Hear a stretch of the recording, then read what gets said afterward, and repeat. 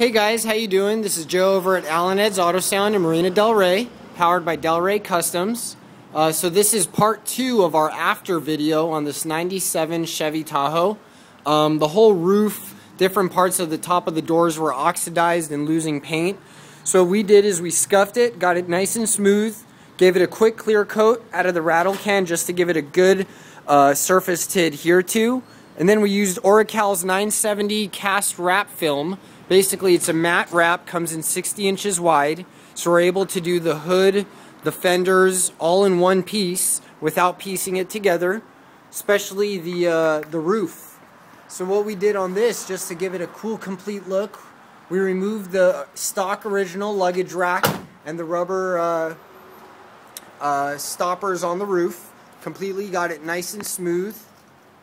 So this car now has a full two-tone matte gloss black. The bottom portion of the stock paint was still pretty healthy and looking good. So we did roof, pillars, repainted the rear vents just to kind of give it a kind of a matched feel to it. But this was a great alternative to a full new paint job. Basically just smooth it all out, make sure you have a good surface to stick to, and then use a wrap film. We offer these in almost any color nowadays.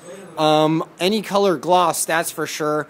Matte, I currently could do military green, white, different carbon fibers, and soon to come some texture, different materials.